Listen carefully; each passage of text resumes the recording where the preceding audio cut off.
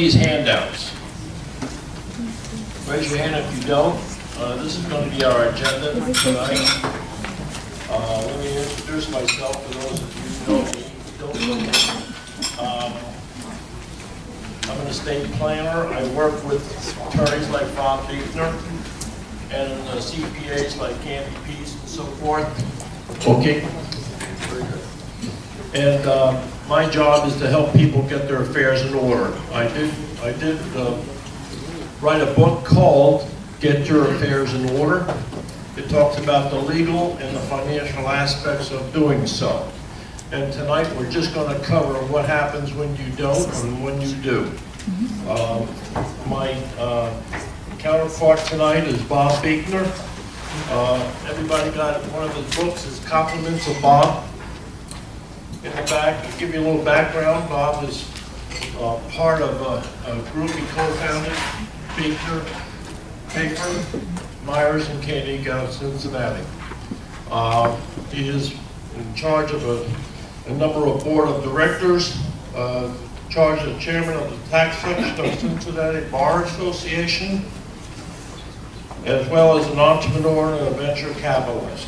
And we're glad to have him here. And he's going to talk about the legal aspects. And I'm going to talk about the financial. First, I'd like to review each one of the pages, what they have here. The first page talks about the agenda. The second page talks about the differences between trusts and wills. Bob will go into more detail on that. The next page is a page indicating those who did not have their affairs in order. People, celebrities that you know and heard of, and how much they lost because they didn't do something right. They had a will or was contested and so forth.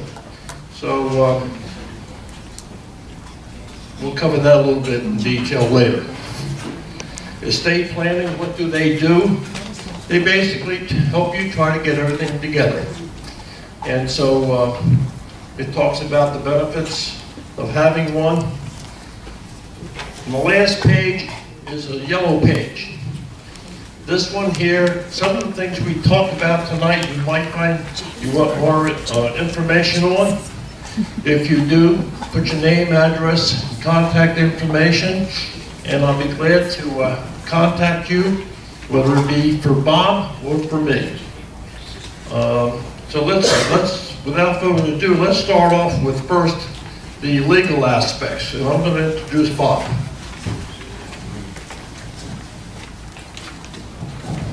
Thank you, John, and good evening. It's a pleasure to be with you. When I was driving up from Cincinnati, I thought to myself, why am I doing this? Because you can imagine it's this time of night coming out of Cincinnati. It's pretty rugged stuff.